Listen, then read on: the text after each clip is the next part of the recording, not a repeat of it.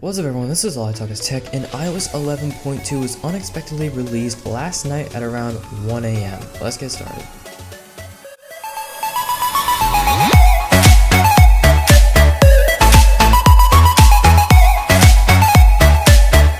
So in this video, I'm going to be showing you some of the bugs, fixes, glitches, and also some new changes in this update. So there's a few things I want to mention in this update that are very important that I think you guys will enjoy. So right off the bat, I'm going to be explaining why this update was released so early. So iOS 11.1.2 was actually released a few weeks ago, and there's actually an issue where on December 1st at 12:15 AM, the phone would basically go in a boot loop where it would respring, and you'd have about 30 seconds to use the phone, and it would respring again, and you'd have another 30 seconds to use the phone, and it was just an endless cycle of this. Now, the way to fix it was you had to change your date and time, but you can only have 30 seconds to do it, so this was an awful glitch.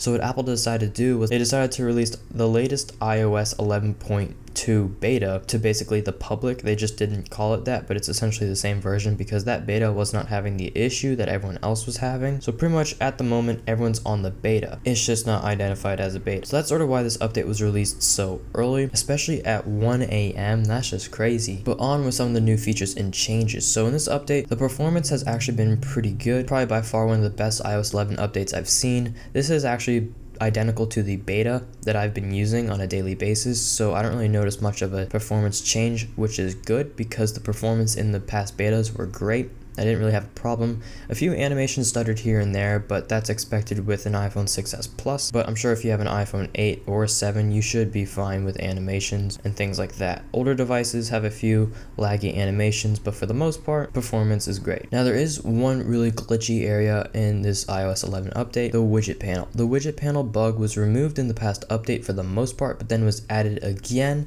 and then in this update, for the public, 11.2, it's now present. So it really stinks. The widget panel is basically unusable for me within the first 10 seconds of loading it. It's just ridiculous that you have to wait 10 full seconds to basically use the widget panel. And I like using the widget panel to use Spotlight Search. But what's really good to see is that the glitch to remove the dock actually still works. You can actually use that iPhone 10 dock tutorial that I made a while back. It still currently works on this update, and I'm glad Apple hasn't removed it. Now, one of the changes in the control center that was in the iOS 11.2 beta that is now present in the final release of iOS 11.2 is if you go into the control center and turn off or on one of the Wi-Fi toggles for the first time, you're now going to get this little pop-up on your iOS device, and it's basically going to explain how the Wi-Fi settings work. So basically what this does is turning off the Wi-Fi icon through the control panel won't actually turn off Wi-Fi. What it will do is it'll disconnect it from any networks you are currently connected on, rather than turning it off. The same goes for Bluetooth. So if you have Bluetooth turned on and you turn it off through the control center, what's basically going to happen is your phone is going to disconnect itself from any devices that are connected to it, but Bluetooth itself will still remain on. So this is really bad because battery life is going to decrease very fast. And while we're on the topic of battery life, I just want to mention that battery life has been okay. It hasn't been awful on this beta, but something I do want to mention is I believe that this might just be my phone only. I know a lot of other people that are experiencing this as well.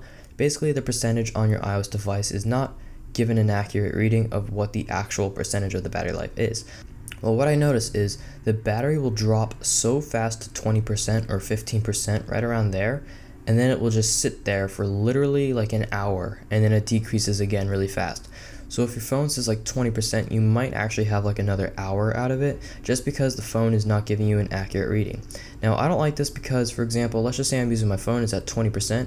I might think I have an hour left, but if my phone is giving an accurate reading at that time, I might only have like 20 minutes. So this is really bad. It's not very reliable or consistent to continually look at the battery life on your iPhone, but it is one of my biggest gripes about this iOS version. Anyways, that is about it for today. Thank you so much for watching. I got a bunch of really cool videos coming out soon, and I do just want to apologize for this week. I was so busy, and iOS 11 beta 5 came out at such a random time, and I even think there is a beta 6 if I'm not mistaken. So yeah, I've just been very busy, and then when this update came out, I just decided to make a video on this 11.2 rather than the betas, just because they're essentially the same thing at this point. So I do apologize for the late upload, but I do have a bunch of really cool videos planned for the future, so stay tuned for that, and as always, peace.